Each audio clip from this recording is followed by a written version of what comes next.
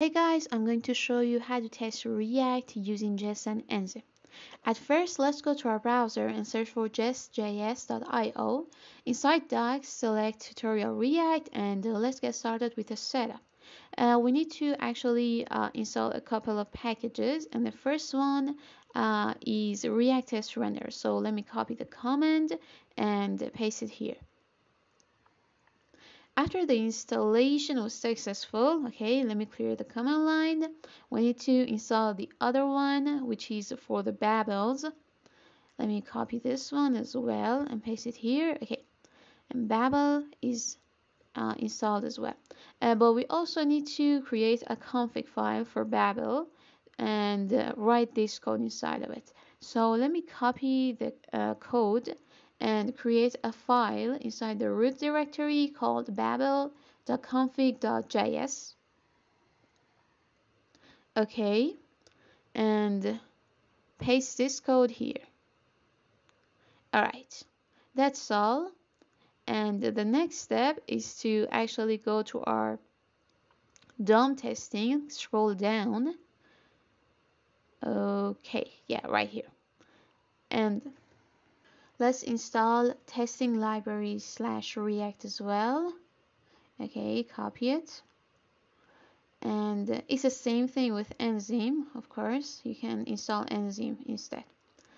Okay.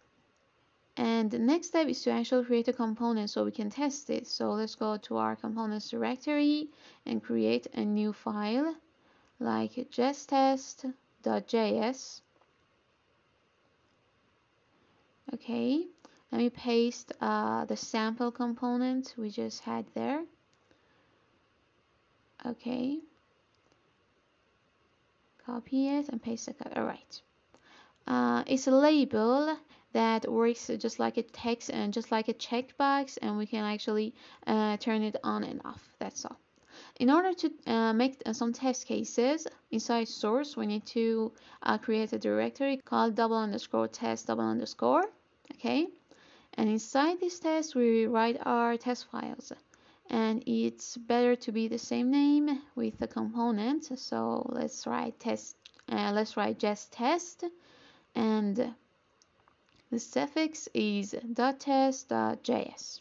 Alright, and here we can write actually whatever test case we want.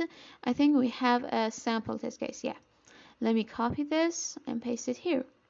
Okay, remove the comments and make sure you specify the target file with the right name and path, unless your tests will not actually find the file and the function. It's inside components, just test. Okay, and that's pretty much it.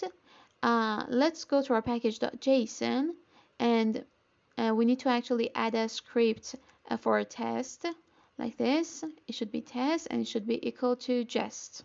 Simply add a comma and save the changes. Now inside your command line, run npm run test, and the tests will be run everything inside this directory. And as you can see, they have been passed. That's all. Thanks for watching.